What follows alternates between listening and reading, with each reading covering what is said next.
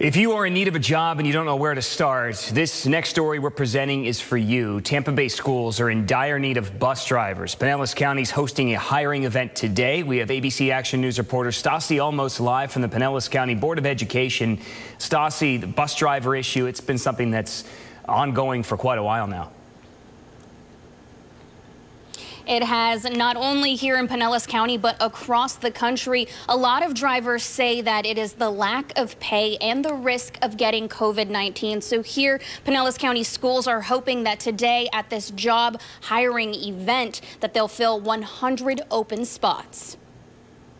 According to ZipRecruiter, the average school bus driver in the U.S. makes about $34 grand a year. Here in Florida, it's closer to $27.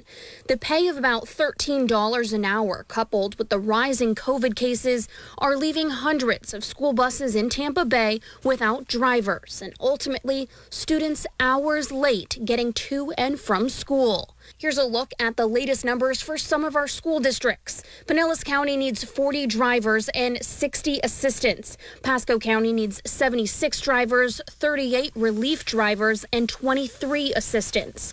Hillsborough County needs more than 100 drivers, and Polk County needs 80 drivers. But Polk also just announced a pay raise for drivers from $13.40 to $14.50 at entry level.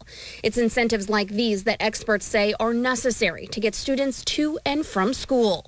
We were starting drivers off at $13.40 an hour. You know, minimum wage is going up to $15 an hour. And we couldn't even get bus drivers in the door at this point. They'd come, they'd laugh at us, and they'd take their applications back out.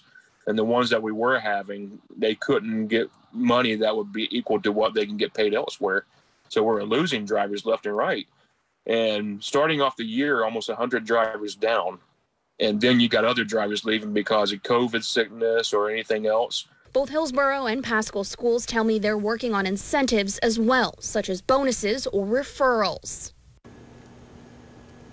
Pinellas County Schools is hosting that job fair at the Walter Pownell Service Center that's in Largo. That's going to be from 3 to 6:30 p.m. The district says they have the highest paying salary of the larger cities here in Tampa Bay. That's $15.19 an hour. Reporting live here in St. Pete, I'm Stassi Almos, ABC Action News.